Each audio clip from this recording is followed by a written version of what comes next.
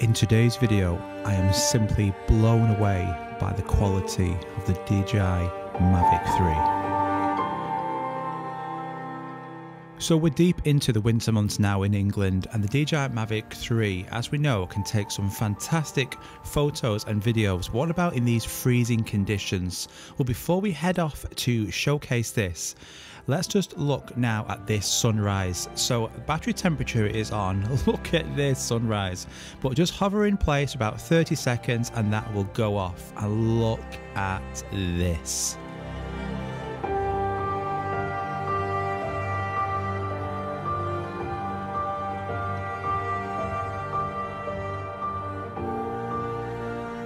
The attention to detail, dynamic range from this camera is outstanding.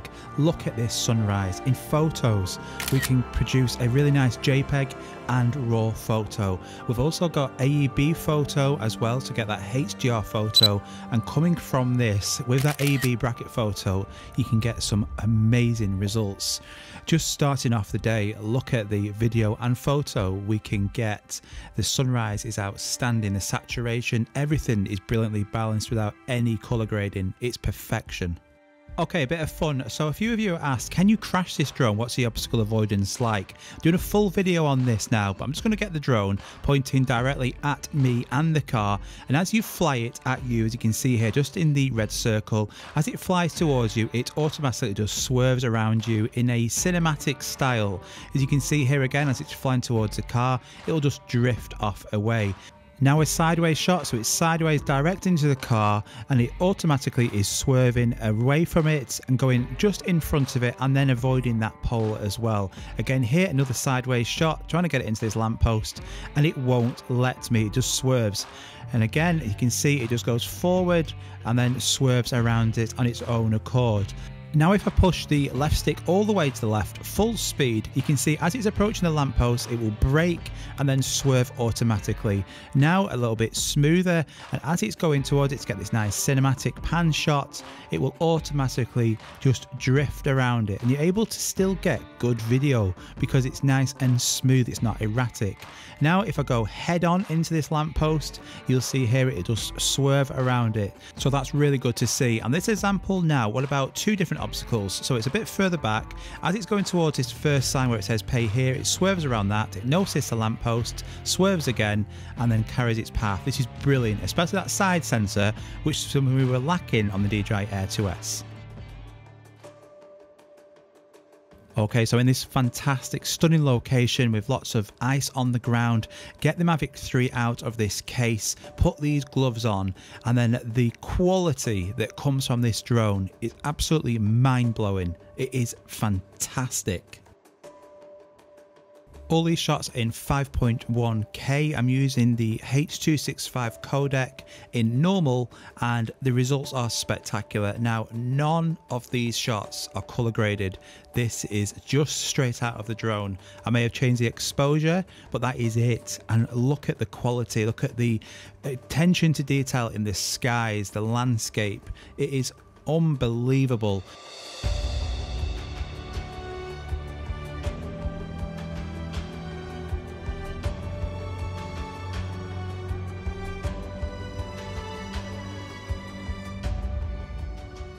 This area now, the grass and the sand is all frozen and the drone produces what is only can be described as some bizarre, strange formation of this ice. Look at this. As we now climb and increase altitude, the quality still. And this is what you get with that 5.1K Hasselblad micro four thirds sensor. It is amazing. Even in pretty poor conditions, low lights, that is the difference between a 1-inch sensor and a sensor like you get on the Mini 2. In photos, this is a photo, and then we can now crop in using that 5.1K and still get brilliant results. This drone just amazes me every single time I fly it. We are limited on features at the moment with the Mavic 3, but the features we have access to are just breathtakingly good. The footage out of this drone is just incredible. Just make sure you're watching this in 4K quality to appreciate just how good it is.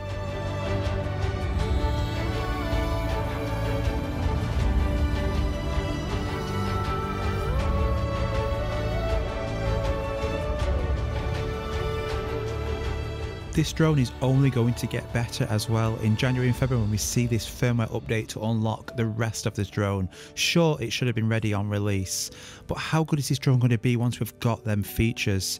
The quality from the camera and the video are unmatched from any other folding drone. And this is the biggest selling point and why it's worth this money.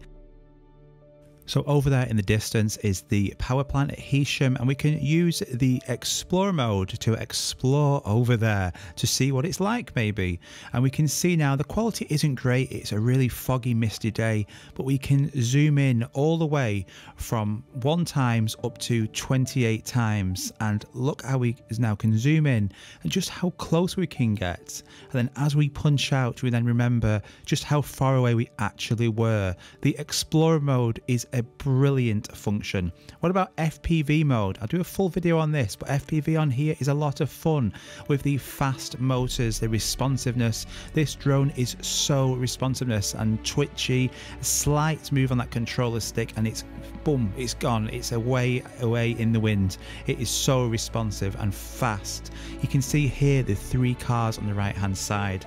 As we now open up into sports mode, I begin to catch them up. It's only because I ran out of distance, but believe me, this drone, look at the speed in the bottom left hand corner, at just how fast it is. It is an animal.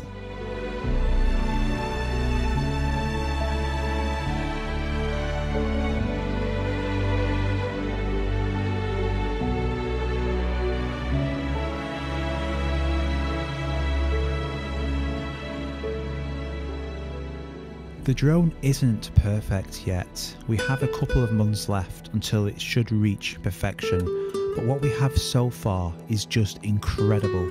The camera quality from this drone is the biggest reason why you should go out and buy this drone. It's the best drone I've ever flown, and every time I fly it, I'm reminded by that. I hope you enjoyed that video, guys. It's been brilliant producing this video to show you how good this drone is. All the music used was from Soundstripe, and I'll see you all very soon. Bye bye.